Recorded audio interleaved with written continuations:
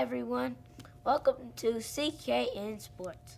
I have Mr. Leonard with me, and I'm going to ask him a couple questions. Why do you bring yourself to Charlotte? Well, I came to Charlotte because I was doing a keynote speech for the SafeAlliance.org. It's an organization that helps stop domestic violence and trauma.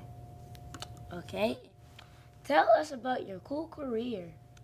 Good, yeah. Well, my career is I'm a motivational speaker and a leadership consultant, and I get to work with a lot of different sports teams and a lot of different organizations around the world and travel and talk to people about different ways to improve their business and improve their lives.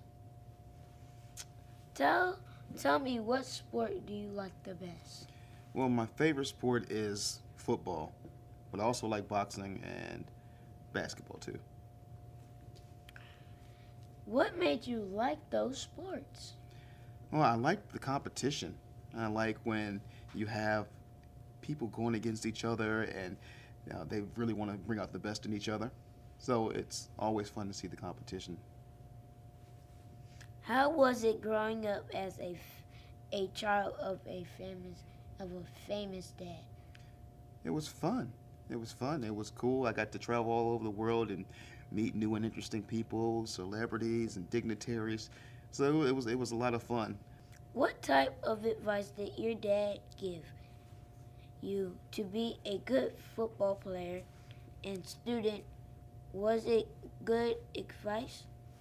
Yeah, it was good advice because he always told me to always give my best. You had to work hard, and if you really wanted something, that you had to give it 110% every single time. And I think I did that, and that's why I was successful. Did your teachers like you? Most of my teachers did. In some classes, I was a little class clown, so they got a little mad at me sometimes. But yeah, for the most part, I was a good student, and the teachers liked me. Why do you like to coach Little League? Well, I love coaching Little League because I like to see the development in the young players and see when they start in the beginning where they're just learning and help them coach and help them grow and help them become better people and better athletes. That's all, folks. And that's all for today. Bye. See you next time.